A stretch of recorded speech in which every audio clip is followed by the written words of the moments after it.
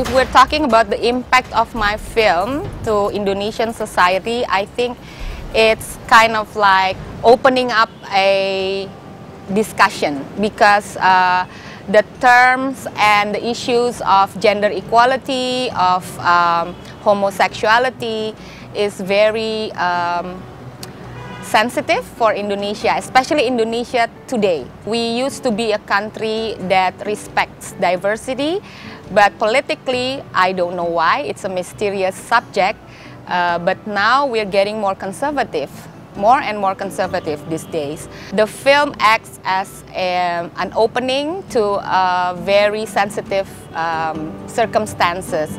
But to me, as long as we can discuss about the issues of gender equality, of transgenders and homosexuality openly, more openly in a society, that is the first step to bring awareness, to bring back the diversity in Indonesia like we used to have in the old days.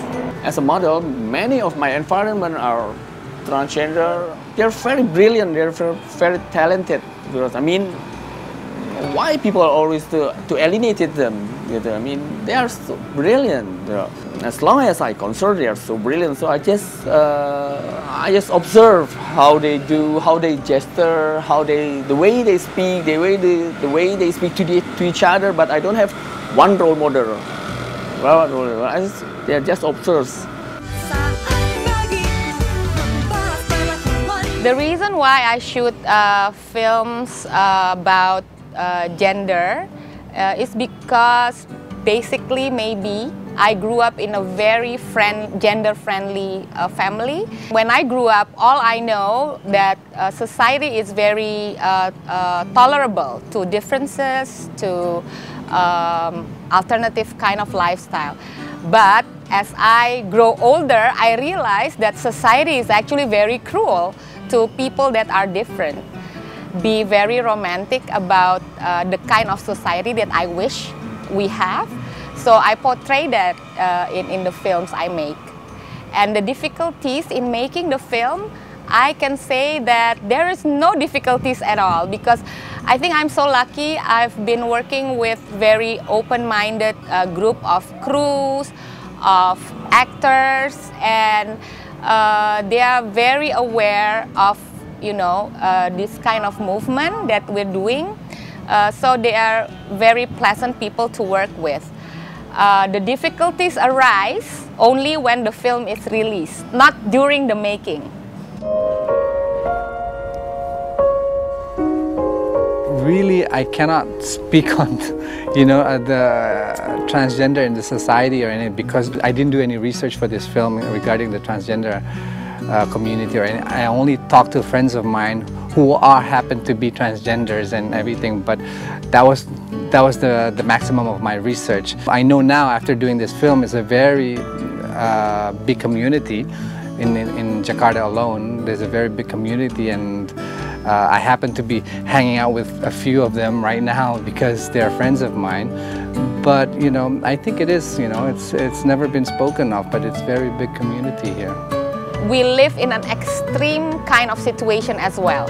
If you go to one area, for example in Jakarta itself, there is an area where they are very friendly to transgenders. Even the neighborhood helps each other. The transgenders doing their hair and makeup, and you know, they are exchanging business like regular people in a regular society.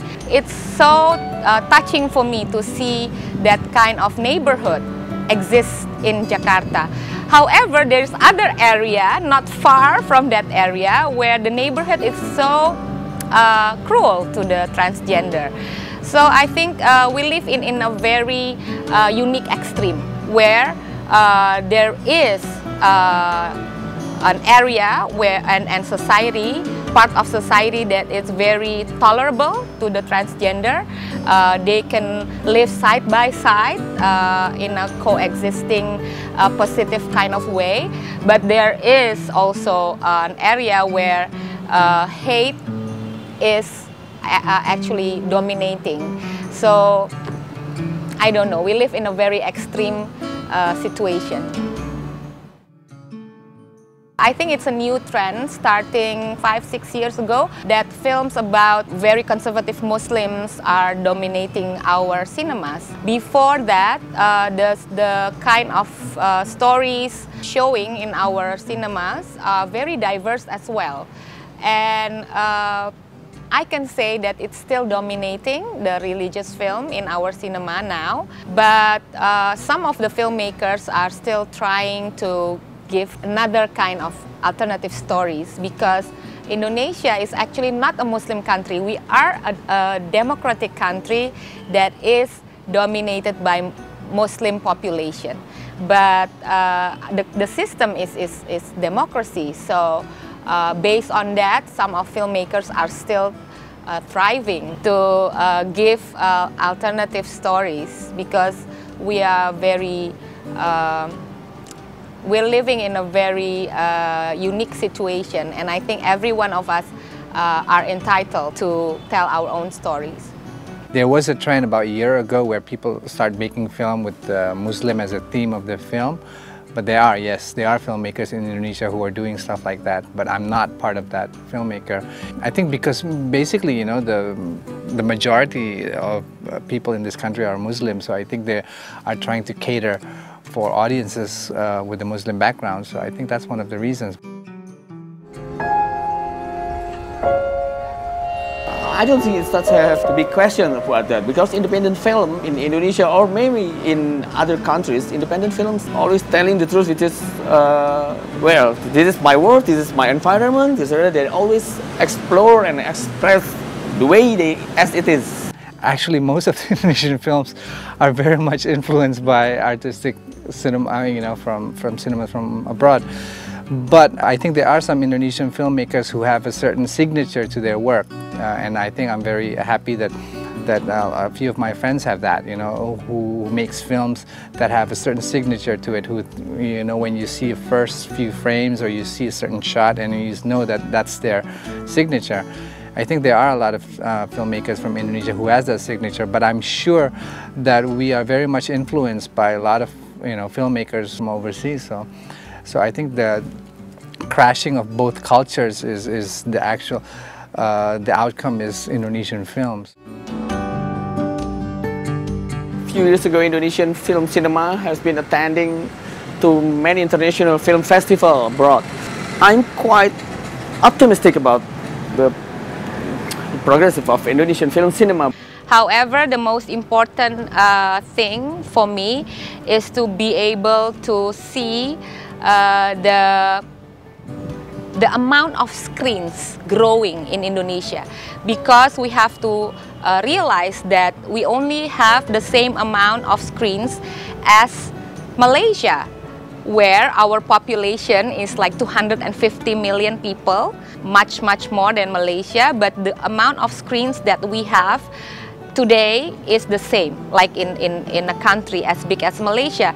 So I feel that the public didn't get their rights to be able to access film more. Now in Indonesia, film is still a very exclusive medium that people have to pay a lot to be able to see a movie in a very high-end kind of cinema venues.